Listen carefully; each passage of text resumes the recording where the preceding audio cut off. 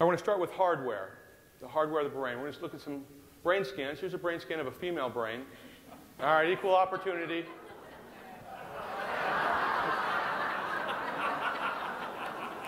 Here's a brain scan of the male brain. We have the old Michelob there. That was all through medical school, all through college. I just had lame excuses all the time for all the professors about assignments, you know. All right, now we're going to look at real brain scans.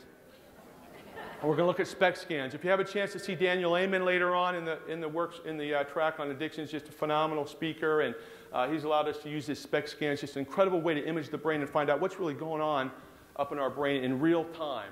So we're going to show SPECT scans that he's allowed us to use. So SPECT scan is special imaging of the brain. This is looking straight down from a bird's eye view down at the brain. This is your face here, and this is the back of your head. See if I can use these two at the same time. There we go. This is just looking head-on at the brain, the top, and your chin. This is looking up at the base of your brain from your feet, your face, the back of your head. And these are all normals. This is a normal view inside, a little deeper in your brain. Your occipital lobe, because that's where your optic nerves go, and your eyes, it's always a little bit more active and overactive, so it shows up white as opposed to the other areas that are normal blue. Now, what SPECT scan does is it takes up a nutrient. So these aren't actually holes in the brain. These are areas of the brain that aren't being perfused very well. There's not enough nutrient going into them, so they're underactive. You know, there's a certain percentage that they're underactive. So they're not actual holes. There's brain tissue there. That brain tissue just isn't working very well. So this is a motorcycle accident with some trauma there, and you see some injury to the brain.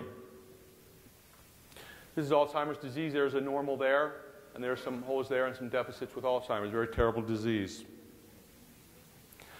We're going to look at some addictions and what these toxins do to our brain. Here's a normal brain, and here's a brain with heroin. You notice this is a 39-year-old using it ever since a teenager. This is worse than the Alzheimer's brain that we saw. Right? We wonder why these people have trouble with decisions and thinking clearly. 2 years of marijuana use, 16-year-old, you know, using for just a couple years, but you can already see the deficits there. Impulse control and attention and focus. This is somebody using just for weekends. I only use on the weekend, that's it. No big thing. Only 10 years, 28 years old. You see the deficits already. Cocaine use for just 2 years, deficits. And I'm not showing these for you guys to be a brain surgeon or anything, just to show you just the damage that's done to the brain, so don't worry about the biology and all that right now. This is alcohol. It's legal. You say, well, it's legal. 21, you're allowed to drink. You know, just weekend use, ever since a teenager, deficits in the brain. We have coffee drinkers. Yeah, caffeine. Well, this is pretty heavy cigarette and coffee use for a while, ever since 18, people start to drink coffee. See deficits. How many churches have coffee now? And caffeine, right? Caffeine, constricts your blood vessels so you don't get good blood flow to the brain. Very addicting. Christian drug, caffeine. All right, now we're going to look at some diseases. Pseudodementia is depression in the elderly. The limbic area lights up when you have depression. This is before treatment, and then after treatment you can see that normalize. Person with anger and ADD, before treatment, you see some of the deficits. After treatment with meds and therapy, a lot better, filled in. It's about a year after treatment. Somebody with paranoid schizophrenia, see the significant deficits there. It's a very debilitating illness. But after treatment, areas fill in a lot better. Again, let's look in the top of the brain, schizophrenia, and then after treatment. Somebody with depression, suicide, rage, before treatment and after treatment. PTSD, see the limbic area, cingulate gyrus, basal ganglia, and then after treatment, much better.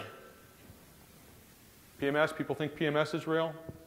Women say yes, men say no. This is the worst day of the cycle. You see the deficits there, and then the best day of her cycle. See how things change just within 8 days of a cycle. The different, our brain, when I grew up, our brain, we believed that the brain was, a very static organ. Didn't change very much. There wasn't modulation to it. You killed a brain cell, it was dead forever, and you lost that brain cell. This is your brain on drugs kind of thing. Our brain is very dynamic. It changes a lot. Even from day to day, week to week, our brain changes a lot. It doesn't manifest in our behavior sometimes that significantly, but there's a lot of things going on in our brain.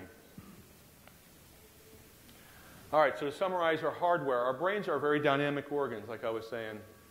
They can be injured easily and diseased.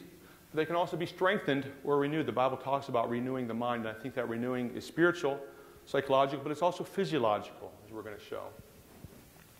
And our brains affect a lot of things and are affected by a lot of things. So a lot of times people come into my office and they say, Dr. Benzio, well, this is just the way I was born. This is the way I was wired. And I said, well, no, that God had some specific wiring for you in the beginning, but things have happened along the course of your life, and now wiring is a little different than what was intended. You weren't just born this way.